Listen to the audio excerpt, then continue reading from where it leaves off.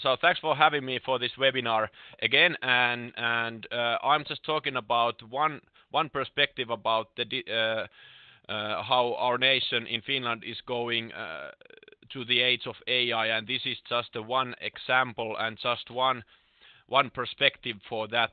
So all in all, as we are discussing about AI technologies, the transformation itself isn't about technological issues or AI or anything like that. It's about how we are putting our citizens at the center of the whole transformation, and that's why we are talking about human centricity.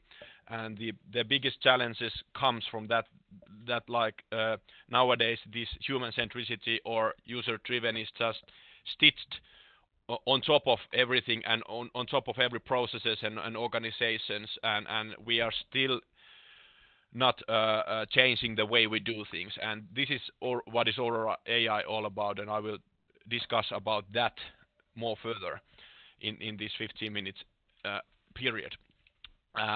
This AI Finland is sort of an umbrella in Finland that gathers like different kind of aspects about how Finland is approaching this AI subject as a whole. So there are like three different corners for that.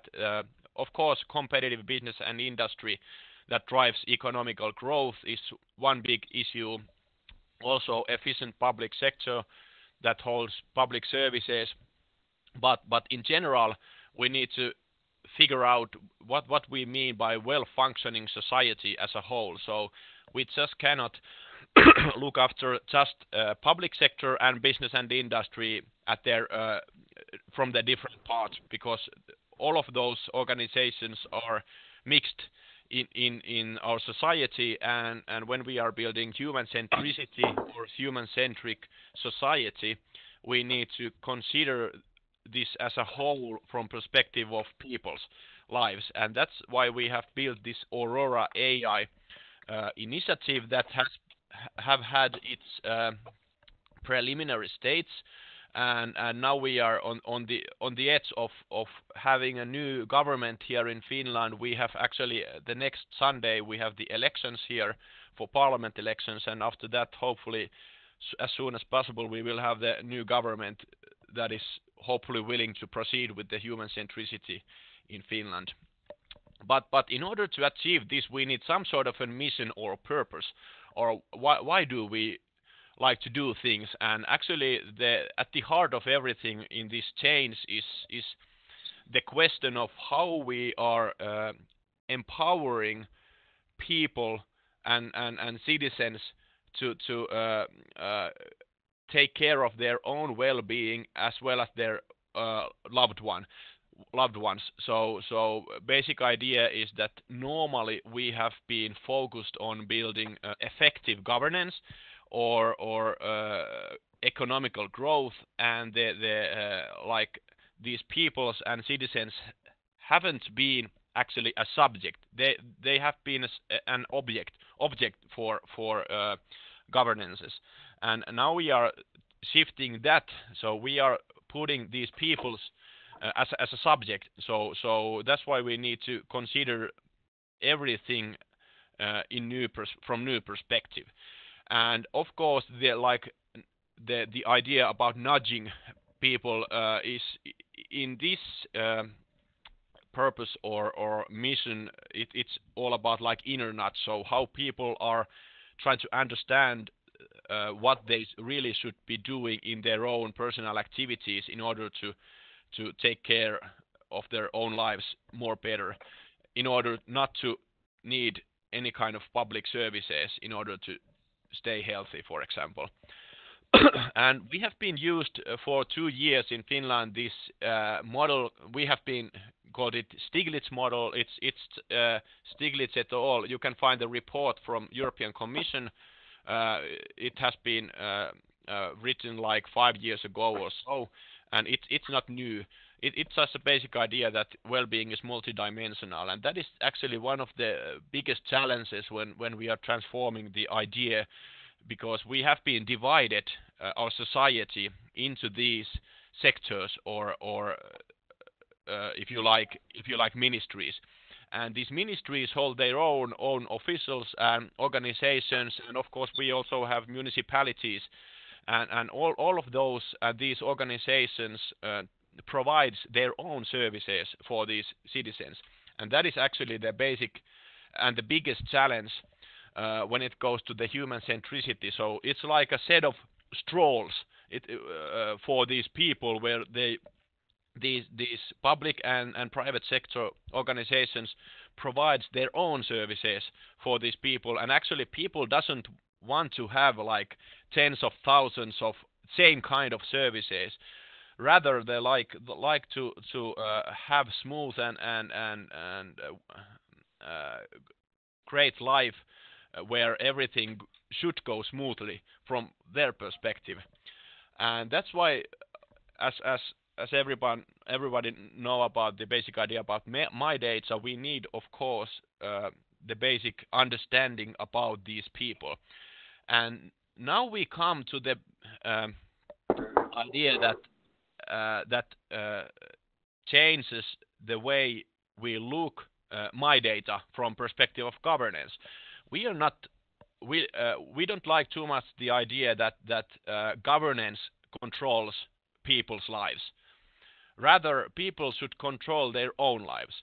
So that also means that people should control their own my data. So we don't like the idea that we are just building like Big Brother society where governance controls everything from every data from people's perspective, or we don't like the idea that companies like one or two company can control people's data, so that they can really control what these people are really doing. So we are just empowering all kinds of data for these people to attract new kind of set of services based on this my data principle.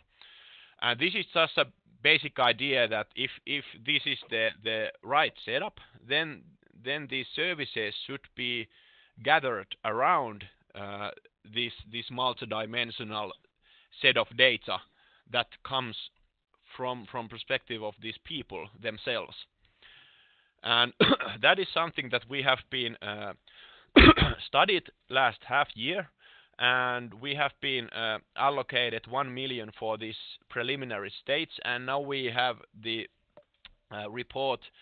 preliminary report ready, and it's on its commentary stage, and at the same time we are wrapping up the whole project for the upcoming years, 2019 to between 2023, and hopefully we are finding a way how Finland should proceed into this kind of approach and really implement it. So we have test bed already, and we have some test version for this initiative. And we have been doing this initiative like very co-creative way. So we have public-private people partnership all over these trials. So we have like bigger organizations, for example, Accenture, and we have small startups. We have public organizations from state and municipalities as well, and third sector as well. So that is the basic strength for this kind of approach. You need to cooperate. You cannot like push from ministerial perspective about this kind of change. You need everybody on board. And this is the way we are just shifting the way we look at our society.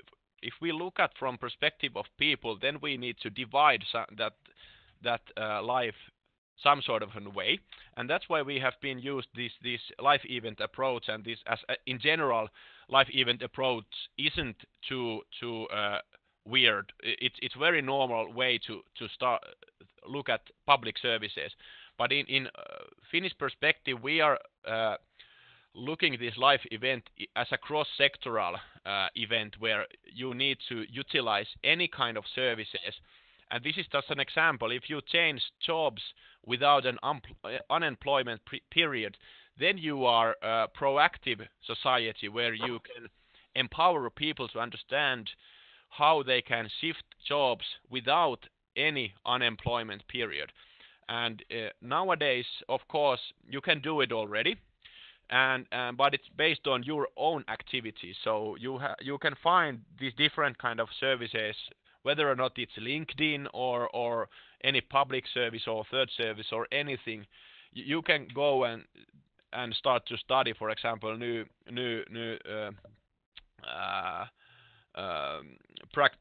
practice for something. For example, you study AI and start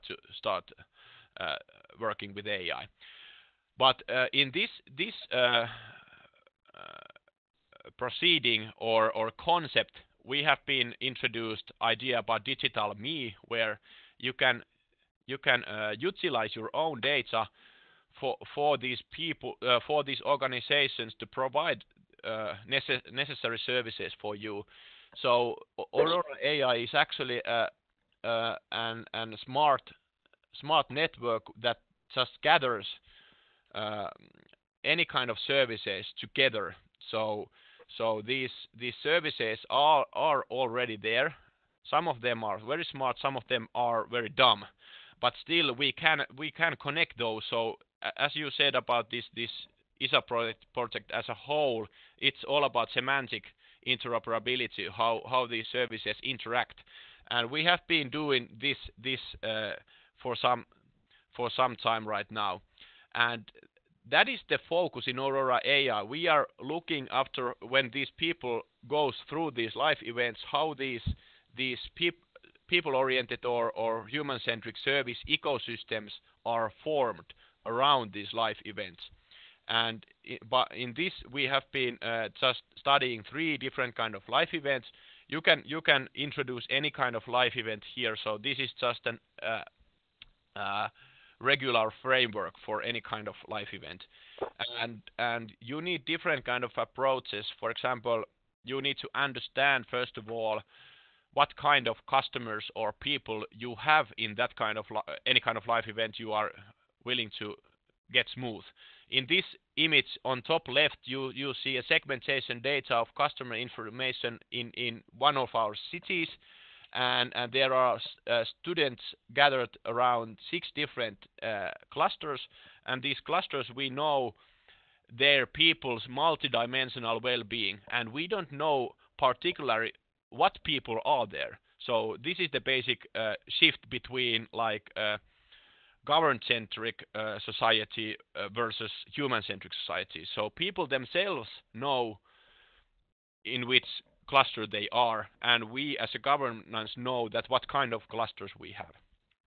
And we already have the trial version of that, and I'm sorry, that is in Finnish because we are just studying it in our nation. And we also have like on the top center these bots. There are like 5 different kind of bots that have been introduced. It's on their different kind of maturity level. So those aren't just normal chatbots. They are like bots that try to understand the people's multidimensional well-being. They're like Stiglitz bots, if you like. So it's general bot that tries to understand what kind of status you have in your own life and what cluster you are belonging to, and by that we can attract just-in-time services for these people and mass customize these services, whether or not they are public or private services. And on top right, you cannot see that too much, but there is actually one discussion where is divorce lawyers has been given their understanding about the life event of divorce.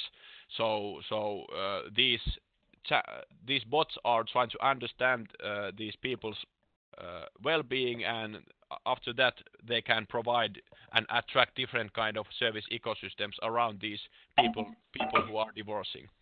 Of course, we have been also studied token economy, where cryptocurrencies and that kind of issues are very interesting to understand whether or not we can incentivize these smart services to cooperate with each other. So you can see the service chain that creates value for the customer, that is at the top center, where actually we have been introduced 3 private sector organizations that holds their own smart services that are really cooperating for these people.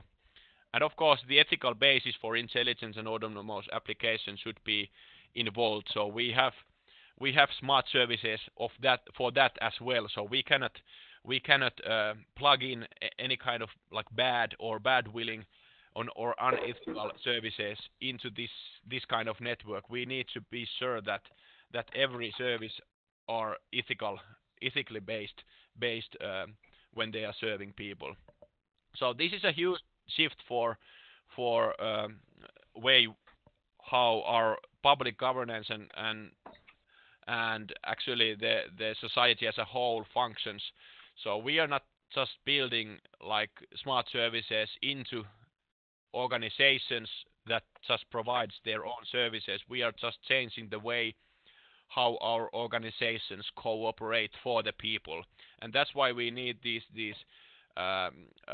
well-being situational pictures or images or clusters, and we need to get everybody involved in order for these organizations to change their own way of working.